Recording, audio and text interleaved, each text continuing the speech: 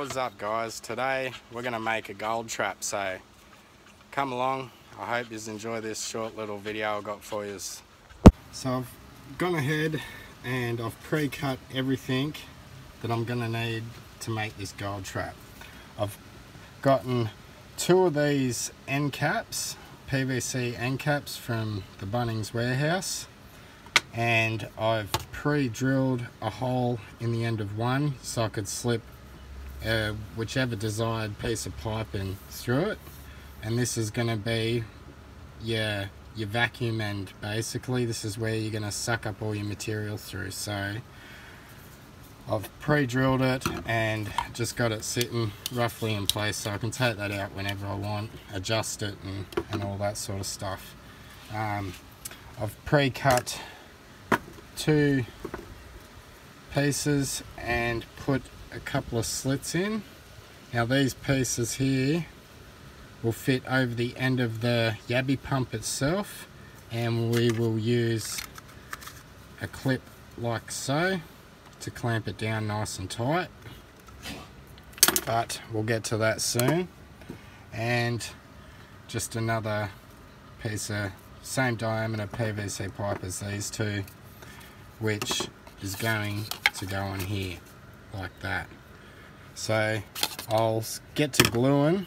And the glue we're going to use is just plumber's glue, so it's pretty cheap, easy little gold trap to make.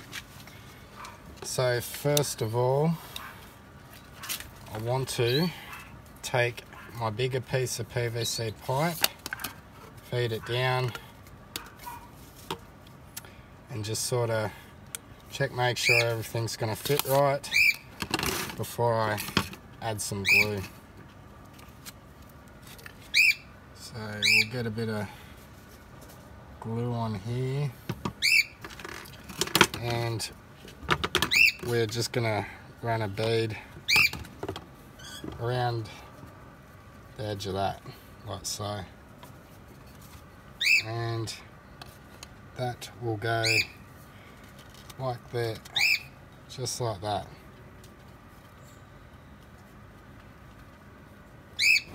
Alright, so that's step 1 done. Pretty basic.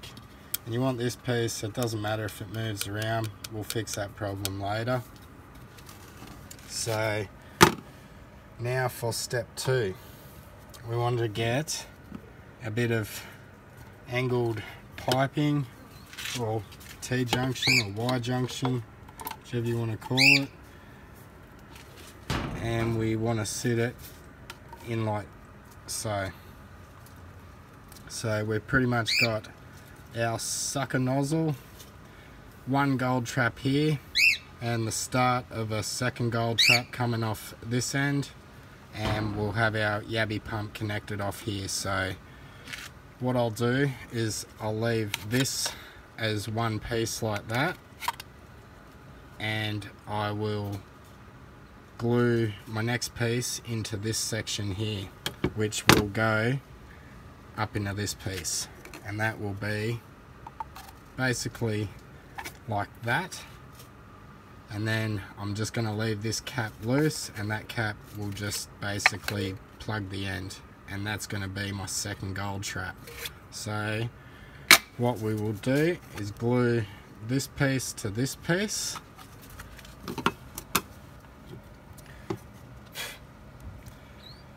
I'll tell you what guys, there are some flies hanging around today.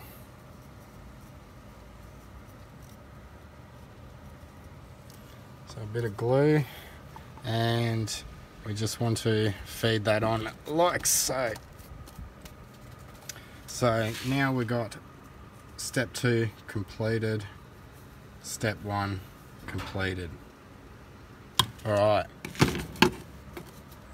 now step 3, we're going to glue this piece into here like so. So your piece will eventually look like that. So I'll do that now.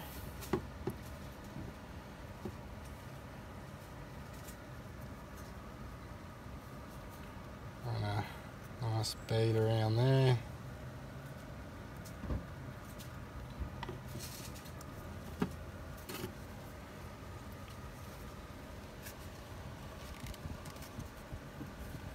and we'll just clean it up with my finger roughly. Doesn't have to look pretty, guys, it just has to work. That's the main thing. Alright, so that's the second piece completed now. So this piece will be glued to here, this piece will be glued to here, and this piece is just going to be sitting free. We're just going to sit that in place like that. If you look closely, we've got a nice decent gap running down there. So what I'm going to do is, off camera, I'm going to get my liquid nails and I'm going to blob it right down there, down to the bottom, and maybe get a bit of a metal rod and just pack it in there nice and tight. Doesn't have to look pretty, guys, it's just got to seal the bottom and hold this pipe. Alright, so we've gotten that pretty well glued up. If ugly was pretty, this would be a 10 out of 10, but it's gonna work, that's for sure. So not really fussed. So I made a bit of a mess down there, but I don't really care. The material will sort of wear it out over time and clean it out. Now I just want to put them two together like so. The one thing I will show you is though, if you see my pipe, I got this pipe running downwards. The material will come up, run down this here, and then it's going to hit this pipe and start traveling back out this one. So we just want to move that to the top so your material can come down, go down through there and drop into this chamber, as well as down and around this pipe in here into this chamber. So it's basically, we're doing a double gold trap here. So now that that's set out like that, I'm going to leave this for 24 hours to let that liquid nail set, and then I'll come back tomorrow and we'll test it out and see exactly how well it works. Alright, now that we got this one all pieced together, glued up, I made a mess of that glue job. If ugly was pretty, this gold trap would be a 10 out of 10. So what I'll do now is, this is the end of my yabbie pump. We got a clip and we're just going to slide that in like so. Don't want to go in too far too, guys. You want the tip of it to come to about here somewhere. Then we're gonna put that on like so.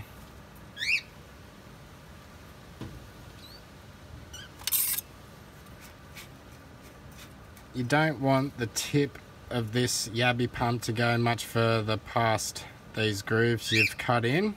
So I usually sit at about here or so. And we'll tighten this up, and that's done.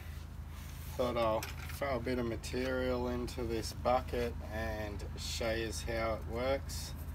You want to keep this facing downwards towards the water, and you just stick your nozzle in. Oh, hang on. There we go.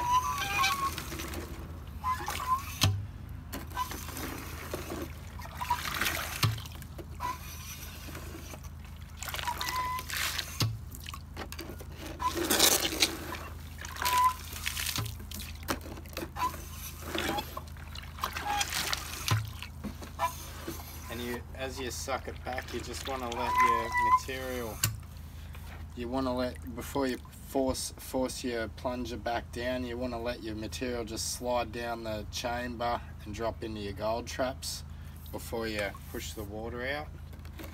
But now that water's drained, we push the nozzle back down, or the plunger back down, sorry. That's working beautiful.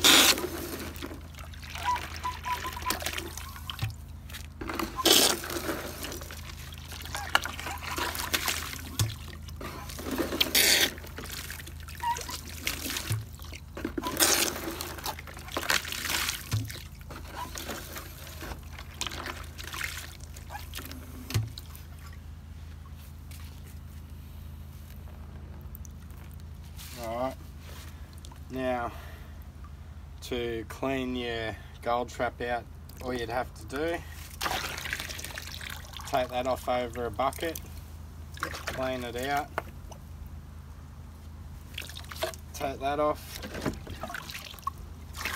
give that a rinse out,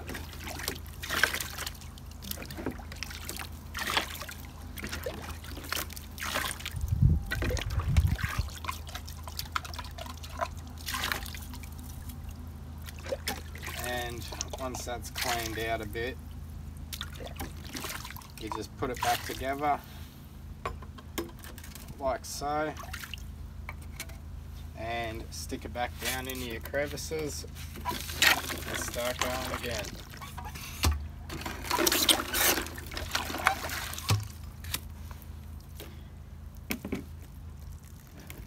That's pretty much it, guys.